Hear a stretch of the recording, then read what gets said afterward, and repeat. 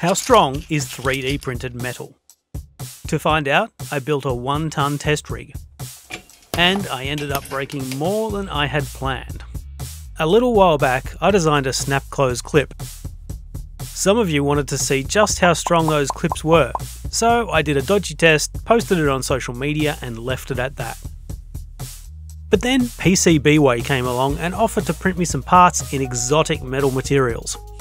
This would be perfect to create a genuinely strong snap close clip design. Selective laser melting, SLM, is used to fuse metal powder together one layer at a time to build the print. Thanks to PCBWay for providing these parts for no cost. And they really are beautiful to look at. The tolerances varied slightly between the different materials, but not to an extent that would cause any issues with assembly. This is aluminium, and it was easy to work with.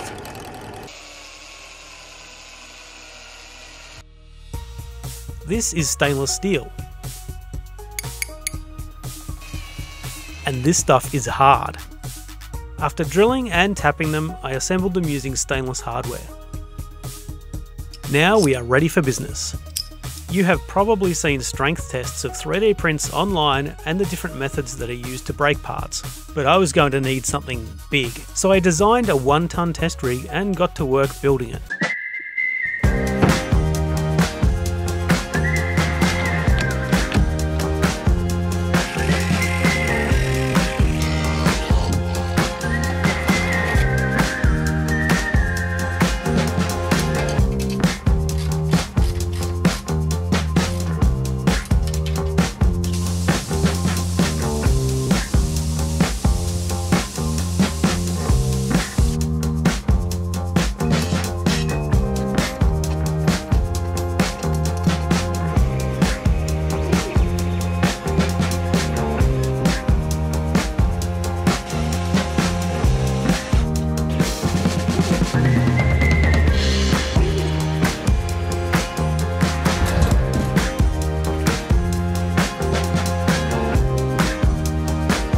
The Printbuster 3000 is constructed from steel and uses a barrel jack to provide the muscle.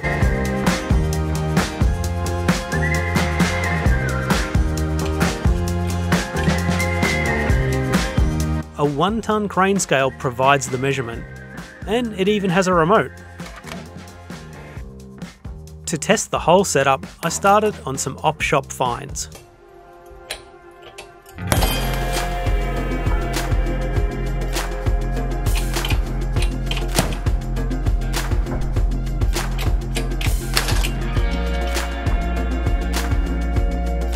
Now we're ready for the main event. Weighing in at 20 grams, please welcome PLA Plus!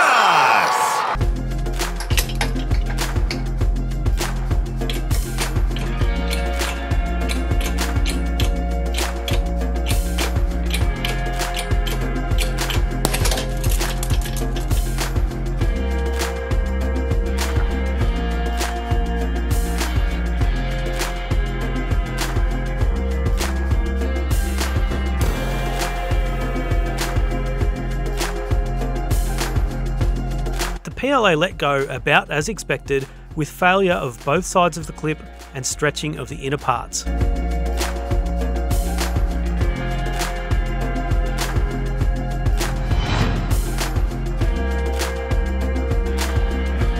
there was a lot of stretching.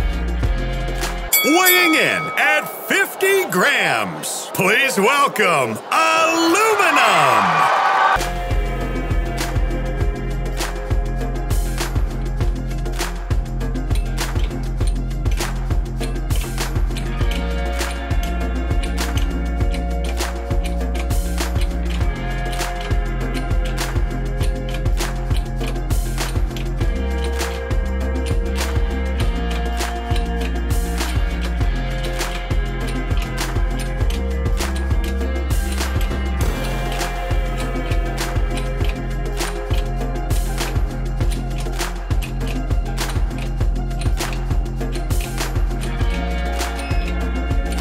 It's at about this point that I should have realised that something is wrong. The weight increase on the scale has slowed down, which I thought was due to stretching. And I mean, technically it was, but just not the 3D printed part.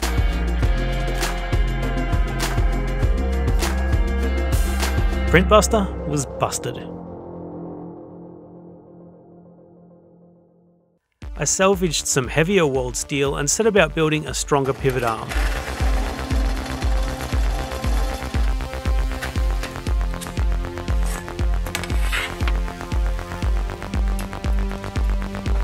And we were back in business. The aluminium clip didn't look to be damaged at all, so it was put back on the test rig.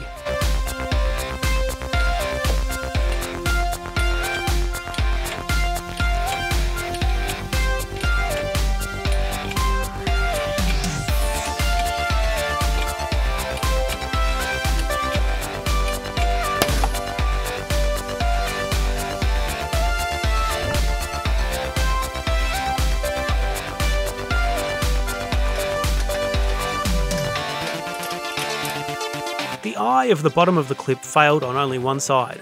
The hardware was very bent up too.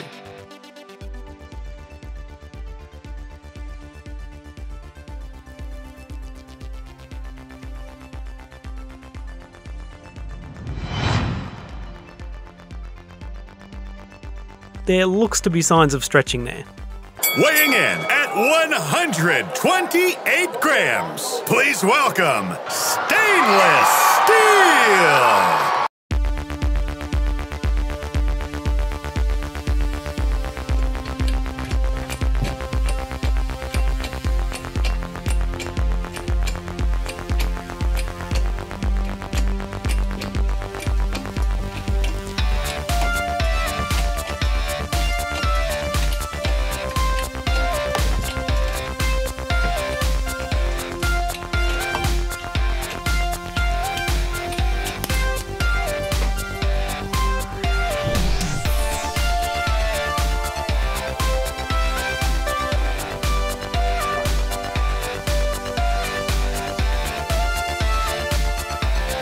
This one sheared on both of the inner parts of the clip, leaving the outside intact.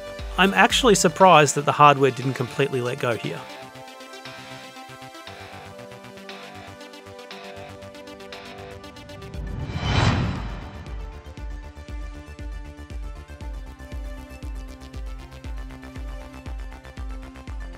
As expected, the steel was the strongest and had the least amount of stretch. That's the last of the test subjects, so let's have a look at a comparison. If you want to check out the clip or test rig designs, I've added links in the description. Oh, and I did test the rig to 1 tonne with the upgraded pivot arm fitted. Now I just need to work out what to do with this thing. The new Undisputed